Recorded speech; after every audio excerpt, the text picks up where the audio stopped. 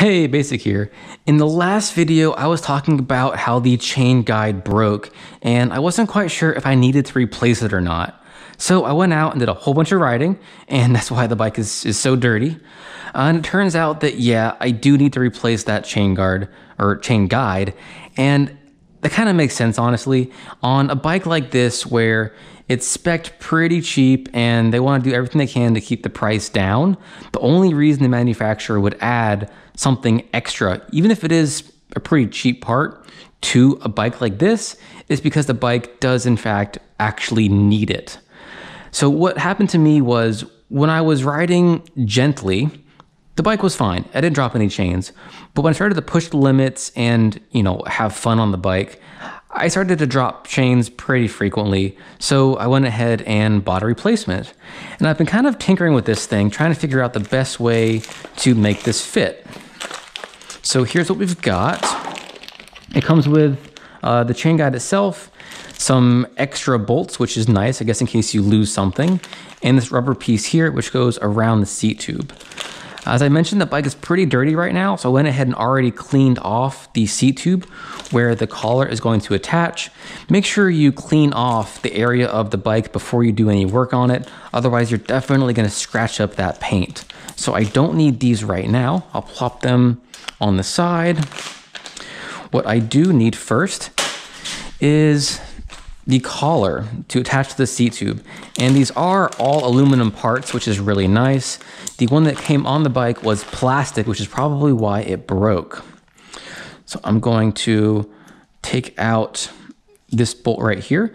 The only tools you need for this are a 4mm and a 3mm Allen key. So first I am going to attach the collar to the seat post.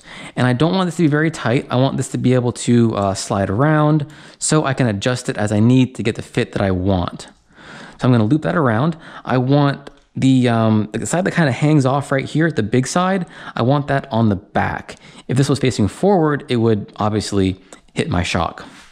So I'm gonna reach behind and give this bolt just a couple of turns so that it will stay put. And there you go. And now I can spin this around and move it around and manipulate it so I can get it in just the right spot.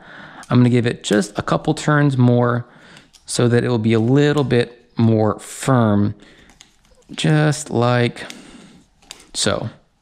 Yep, that'll work for now. Next, I need the guide itself. So this right here, what this will do is it sits right over the chain, and any kind of bumps or shocks that lift the chain off and then fall off from the chain ring, this is on top of the chain, so it stops the chain from lifting off. The closer I can get this to the chain ring, the better. So I want the guide part kind of like here. This is good because when I change gears, of course, right now I'm in the highest gear, so the chain is very low. However, when I'm in the higher gear, the chain is going to be much higher up, kind of like this. So if the guide was further back, that's not going to work because it's going to hit the guide when the chain moves up and down to go to a higher gear, or rather from a higher gear to a lower gear. So I want this to be kind of right about there-ish. And in order to do that, I have to change the hole which this post is going into, because this post attaches right here to the collar. So for this, I need, I think it was the 3mm. Yep, the 3mm. Broke that loose. I'm gonna take out this bolt. I'm going to move this down to this second position, and I am going to thread it back into place. All right, this one you can tighten down pretty firmly because it's not gonna go anywhere from here on out. Cool, that is good to go. I can put my 3mm back. I'm gonna grab the 4mm and I'm gonna just slightly loosen the bolt here on the actual guide. Don't take it all the way out because there is a nut on the back. You don't wanna lose that. Just loose enough so that you can kind of turn it and slide it back and forth. Okay, so this rod is going to go through the collar. And if I get down here, I want this to be as far back on the chain as possible, which I think is probably about here-ish. So what I'm gonna do is I'm going to, the guide, I'm gonna put that as high up as it will go. And I'm gonna give this a couple of turns just to snug it down because I don't wanna move this one anymore. It's in its final location. I'm going to grab this 3mm. And in order to align how far out this goes, because this of course it slides in and out on this rod, I want to get the chain in the center of the rear gear. So let me flip this out of the way. I'm going to turn the pedal and I'm going to downshift to right about there. So that way, because the chain is as centered as it's ever going to be, if I center it in the chain guide, then that should fit both when it's at its highest gear and again when it's at the lower gear. So I want to make this, I'm looking straight down at it. I want the sides of the guide to be parallel to the chain, meaning not like this. That would obviously not be good. So as parallel as possible. And then I am going to just ever so slightly tighten this 3mm bolt on the back. All right, that seems about right. And of course the collar itself is still a little bit loose, so we'll tighten that one down in a sec too. I'm gonna make sure this one is tightened. This is a pretty small one, so I don't wanna tighten this too much with the ball end because I don't want to risk stripping it. I'm gonna use the square end just because I'm a little worried about stripping out smaller bolts. Okay, now I need my 4. Again, I'm looking straight down, trying to make this centered as possible and as low as possible on the chain. So that, just by eye, that looks pretty close. We will snug it down and then check to make sure everything fits.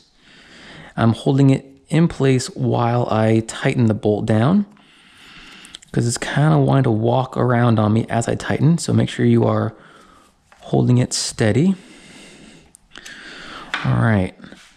And that's really low down. I think this might actually hit the guide once I'm in the lowest gear because the chain will be just that much higher up. So I'm gonna make it, and let me show you what I mean here. So I'm looking at the chain. Right now it's halfway up on the rear cassette. However, if I go to a high gear, the chain will be about there. And as you can see, that's hitting the guide. Whereas low gear will be right about there. That's plenty of space. So what I need to do is I need to lift the whole thing just a little bit. So I'm gonna do that by making it a little bit higher on the seat tube.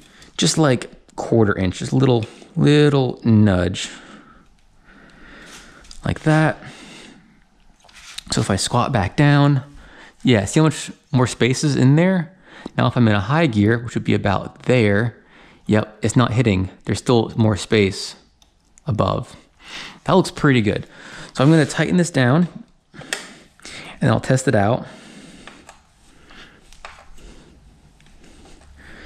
Don't over tighten it because it is still just aluminum.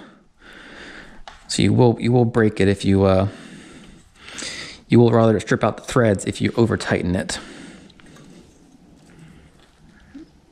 And that looks pretty straight. All right, so I'm gonna cycle the gears. I'm going to pedal. Let's go all the way to the lowest gear. Yep, so we got plenty of space. We're not hitting the guide. That's perfect. Look down. It's pretty close on the inside, but it's not touching, so we're good to go there. Let's go to the highest gear. All right, that's the highest gear. Looking straight down. Yeah, it's kind of close, but it doesn't hit. And we still have plenty of guide beside the chain, so it's not going to come out that way. So as it is right now, we shouldn't drop any chains from going over some gnarly stuff with the back wheel. I'm gonna take this for some test rides and I'll let you know how it is in the next video. Anyway, thank you for watching and have a great day.